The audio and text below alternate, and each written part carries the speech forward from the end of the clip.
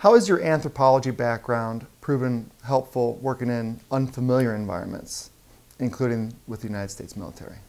Being trained as an ethnographer, being trained in sort of having this cultural anthropology background significantly changes the way how I do my work, or being in a strange or different situations.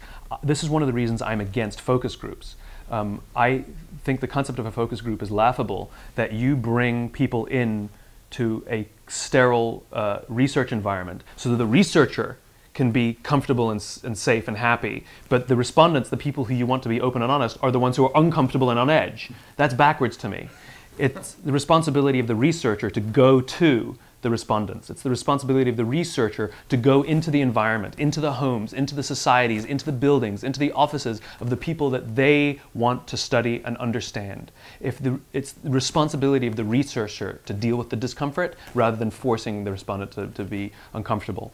And so that's how I was raised, you know, both academically, and that's how I was actually raised. I lived all over the world as a kid. We traveled around a lot. And so I will always go to somebody if I'm interested in them, and I believe they are the ones that should be comfortable and I'm the one who should be uncomfortable. That's correct, because that way you get the best answers. And so because that's how I've always done things, I have no problem going to very unfamiliar environments.